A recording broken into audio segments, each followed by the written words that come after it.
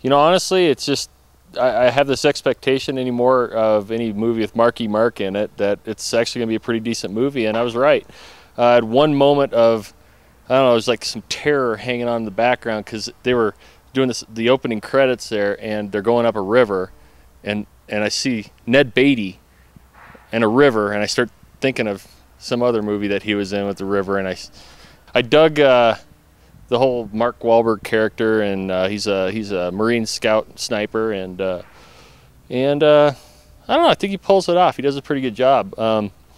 You know, but I like action movies, and I was, you know, again, I went in expecting the best movie I've ever seen. It wasn't horrible, it wasn't the best, but it was definitely a guy flick. My military experience, I tend to look for like little detail things, and you know, when I watched, I think it was Black Hawk Down, they did a couple things in there that, you know, it was kind of cool to see them do things that maybe I think your average movie watcher wouldn't notice if they didn't have the military background, like the popping of chew cans in the background of Black Hawk Down.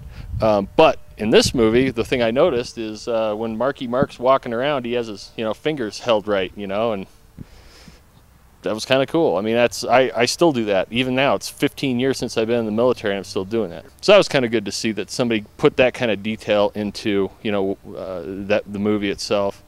The ranging and kind of how they're lining up the shots was pretty accurate. Usually when I go to movies like this, I like to rate them at armament per frame.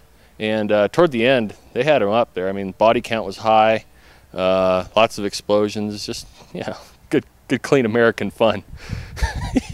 The thing is, the character that Mark's got there is, he makes you believe that he was a scout sniper, just because he's kind of lone, he kind of figures things out on his own. And, you know, for guys, that's a perfect movie because we all think we can do it alone. I'd bring my wife to it. Would she enjoy it? Yeah, she might. But honestly, it's probably a guys' night out movie. She'd just go because she's trying to rope me into going to some chick flick later. If I were to give this a beer rating, I'd give it 4, maybe 4.5. I think you'll be satisfied with it. It's not, you know, it's not Predator because it's Mark.